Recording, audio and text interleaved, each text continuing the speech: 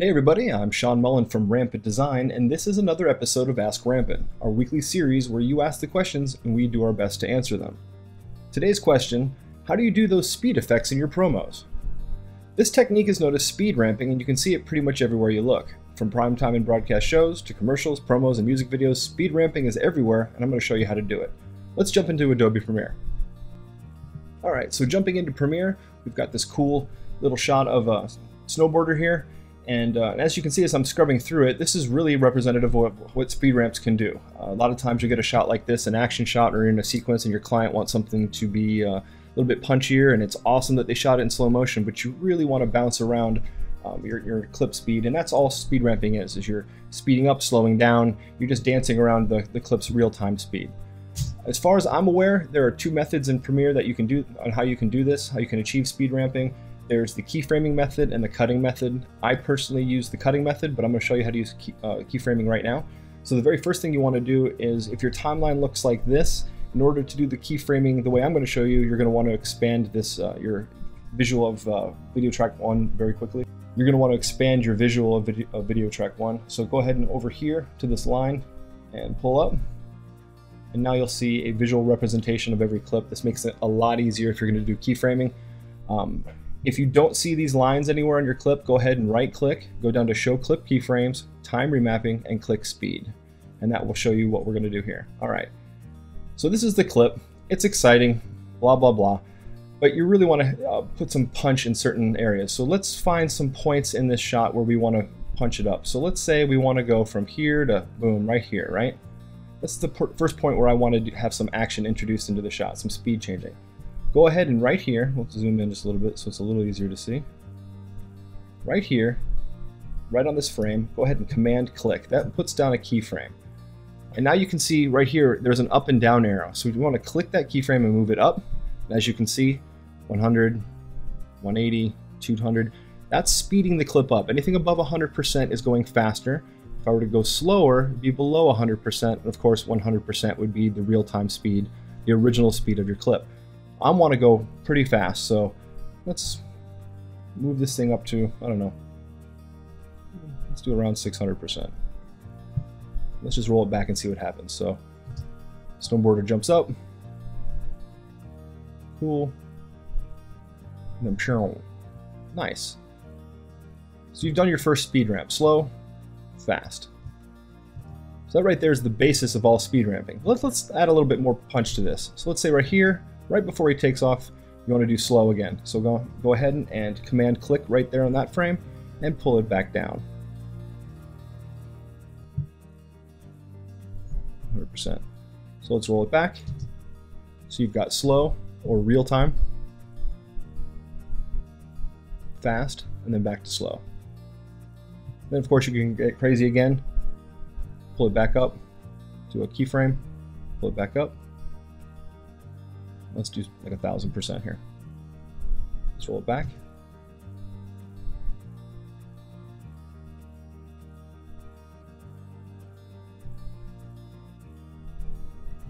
So if you had music hits, if you were going to do something on the beat, you'd be very easily just put a marker right here where your music is, put your keyframe, and then do your job pulling it up forward or backwards to speed up or slow down. So you can do all kinds of speed tricks to adjust your footage. Now I'm going to get rid of that last one. So let's say that's cool and everybody's happy, but there's something abrupt, like your client doesn't want it to be so abrupt going in and out of the speeds. The quickest way to get around that is to go ahead and zoom in and find these handles right here on your keyframes. And if you adjust these handles, if you pull them out, you're starting to smooth out the keyframes. So it's more ramping in and or ramping out of your keyframes. So if you roll it back, see it. So as you can see, it's not so abrupt. So you can blend the motion instead of having such a hard hit. Now you can always do the same effect up here. If you click your clip and you go to Effects Controls and you twirl down Time Remapping, your speed is right here. It'll actually tell you your velocity, And you can adjust your keyframes up here in this window as well. So you can extend, you can go in between keyframes here, you can even add and remove keyframes. If this is the way you work, this is a great way to do this if you visualize your edits with keyframes. I don't do it this way, and it's just personal preference. This has nothing to do with anything other than I like to work a different way. So I'm going to show you my way of speed ramping. So we're going back to the same clip, same exact technique, but I want to change things on how I want to make things speed ramp a little bit of a different way. What I like to do is I find my points where I want to make the action happen. I'll hit cut, and I will, let's make this faster to get into this clip. So after I've made my cut, just go ahead and click on the clip, do speed duration, and the clip speed duration window will pop up. Now you can just dial it in however you want. Let's say I want it to go 1,000 to get into it, right? Now if you don't click ripple edit shifting trailing clips, it's actually going to put a gap between your clips. I'll show you. You click OK. Now there's a huge gap. You've got this crazy fast clip, nothing, and then your regular clip. So let's hit undo. Let's go ahead and right click again, go to speed duration. Let's go ahead and just do 1,000, but click ripple edit, and it's pulled the timeline back towards you. And now you've got your speed ramp. All right. Then of course right here I'm going to click again. I'm going to make a cut, and then I'm going to right click the following clip, hit speed duration. I'm going to do another 1,000%. Roll it back. So those are two different methods. You can use the keyframing, or you can use the cutting. And see, all I did was I just made an edit, fast in the beginning, normal in the middle, fast in the out. Now if you watch my promos, I'm just guilty of using speed ramping all the time. My clients have me use it all the time. I do other things with my promos to just keep the energy going. You know, we hit you with a lot of data in our promos, so just try to keep the energy going. So what I would do in this shot here is I'll find a place in the action where he comes to the top of his arc, so somewhere around here. Make a cut. So it's like,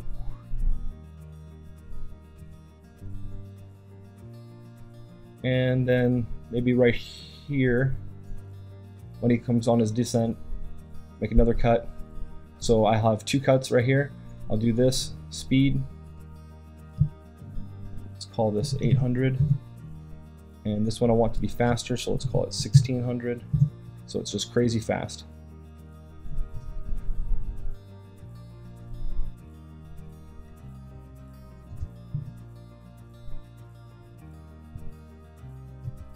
What if you want to take it a step further? We've done speed ramping forwards, but what about backwards? How do I ping pong the shot? How do I get things to go backwards? Well, I'll show you that real quick. So let's start off with making his jump go really fast. So right here, I always try to find exactly where I want the speed ramps to start or stop. This looks like a good frame. So again, I'll make a cut. And I'm gonna make the first clip go really fast. Speed, let's do, I don't know, 800. And then right there at the top of his arc right there, I'm going to speed it up one more time. We do speed, let's do another 800, right? Right? So it's like, what if for some reason you want this to go backwards instead? Instead of what we just did right here at the top of the end of the top of the arc, you want him to go backwards this way instead of forwards. No problem, hit undo. And this clip right here is our real-time 100% clip. Right click it, and go to speed duration and hit reverse. I do this in 2 steps just to keep things organized, so I hit OK. Now when you play it back, all of a sudden it jump cuts to the end of the shot. I've had a lot of people write me, well, that doesn't make any sense, what happened? That's because the beginning of your shot is here. You've reversed the clip. So this is your end of your shot, this is the beginning of your shot. It's really easy to solve this. Just pull this up into another timeline, or excuse me, into another video track, and then pull it all the way over and match your frames. So I'll zoom in here, show you what I'm talking about. This is the last frame, this is the cut of the shot before it, and this is the beginning of the reverse. So all this footage here is erroneous. Because what you want to do is pull this shot backwards like that, and then get rid of all of this to match it up to your cut. So when I do that, it's forwards and then reverse. Forwards and then reverse. And then of course, you don't want it to go from real-time forwards to real-time backwards. That's no fun. So let's go ahead and right-click this one more time, speed duration, and let's do an 800% and make it fast again. So we go fast, slow, and then backwards fast. I'll do the backwards thing one more time. We get so many questions about it. I'll do it on another shot here so you can see what I'm talking about. I'm gonna go ahead and pull this down. I don't need to visualize anything, so I just like doing it on the clip itself. So this is a 720 shot, so I'm gonna make it larger real quick. So I'll go scale to frame size. All right. So this is a cool shot from Shutterstock, and let's say you want to speed ramp into it and then speed ramp out of it. So just make a random cut here. Right click. Let's do a speed duration. Let's do 800. Right. So and then back to real time. But now you want it right here. You want it to go backwards. So you make your cut. Right. You right click on it. Go to speed duration, and you click reverse speed. And like I said before, you went from the last frame of the clip to the first frame of the clip backwards. So you want to go ahead and zoom out, put this on another video track, and move it all the way back and line up your clip right here. Oops. Line up your clip right here. So this is the exact same frame now, and then you just peel it back.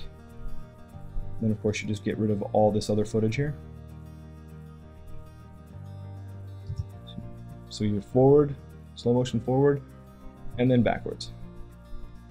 Of course you can right click, add the speed. I always do reverse it in two parts. I reverse it, I reposition the clip so it lines up, and then I speed it, just how I keep things organized.